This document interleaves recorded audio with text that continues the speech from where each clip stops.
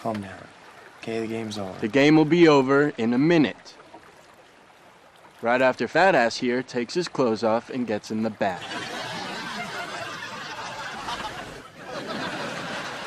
Chill out, Marty, all right? Because you know what? I didn't even pick Dare, all right? I picked Truth. You want the truth? Okay, I'll give you a truth. The truth is, Lord Fudge, is that we didn't invite you out here because we've been secretly in love with you all these years. Marty, don't do this. We invited you out here because you smacked Sammy Boy right there in the cranium. Marty, stop. So we came up with a plan to mess you up. Is that true, Sam?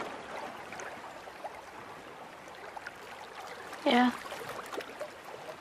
But then we changed our minds because we liked you.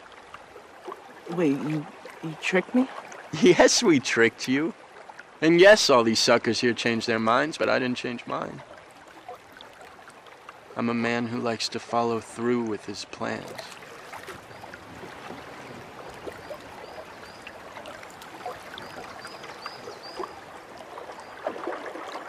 What have you been planning?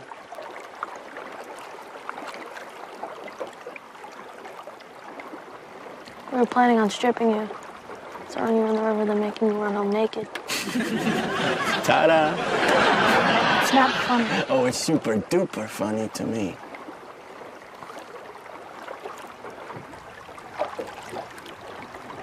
Sorry, George. You're not sorry.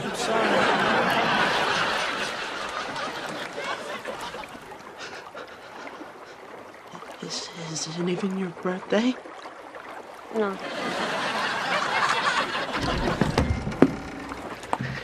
You're a fucking lying son of a bitch, Sam, all right?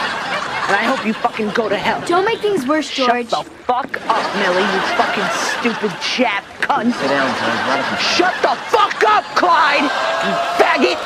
Fucking skinny, butt-munching faggot.